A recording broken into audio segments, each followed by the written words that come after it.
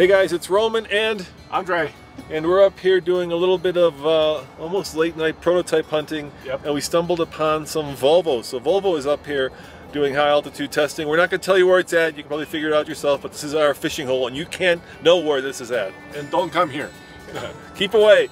Anyway, we've seen a bunch of Volvos and we know where their lair is.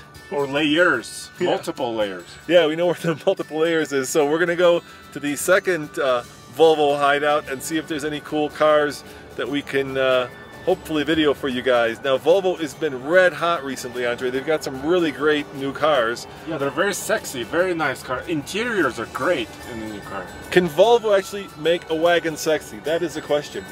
I think they might be able to. But this week they actually unveiled officially the new V90 wagon, right? Yeah, the cross-country version. Okay, here we go, here we go. Whoa, look at this. What's this? Look at this. Look at that. That's a tough vehicle. That's an S80 sedan. Yeah, yeah. It's not clad. It's black. It says test on top. Yeah, definitely Arizona plate. I think that's where their proving grounds are. Okay, let's see if there's anything else around the corner here. No, nothing there, nothing there. Whoa, whoa, whoa, whoa! What's that? What's that, dude? That's the motorcycle. It's really long. I don't know. Do you see this? Yeah, I don't know. Whoa, look on this side. Oh, look at that. Hold on. Oh, V90 wagon. Look how sexy that is, Andre. That is, let me go right out and get the front of it. Okay. Hold on, let me get the front of it. That is a good looking wagon. I believe that's a 2017 V90. Let's go take a walk, sorry. Let's go take a walk around, show you this. It's low, it's sleek, it's sexy. Can you see the inside? It's kind of hard to see, the sun is sitting. I'll try to get it from the other side for you guys. Look at that.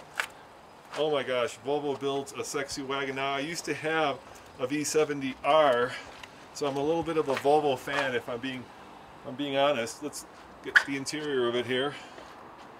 Oh, it's got European, there's the inside. That's what the inside looks like. Look at this. I believe that's a European sticker, so it came right from Europe. And over here, well, that could be the new cross country. It's pretty long. We can't lift up the veil, unfortunately. That's not part of the kosher rules. But let me go around the front and show you, and you guys can take your own guess at what this could be. But it could be the cross country version. It's pretty tall. Hard to say. All right, Andre. Yes, our vehicle is the Ridgeline. That's our spy hunting vehicle. Well, Andre. Yes? That's pretty badass. I mean, they could maybe make it a sexy car. Maybe they can bring the wagon back. You know, I had a wagon, a 1987 Volvo wagon in high school. Yeah, everybody's had a Volvo at some point.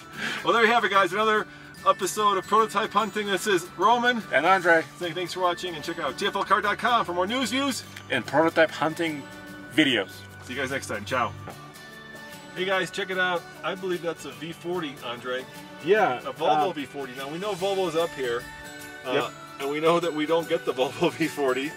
But will we? That's the question. Are they going to bring the V40 to the United States? Well, let's drive around. Let's look at the back of it. Okay. It's pretty small. sexy. It's a small car, but it is good looking. You know, it competes with like the Audi A3 in Europe.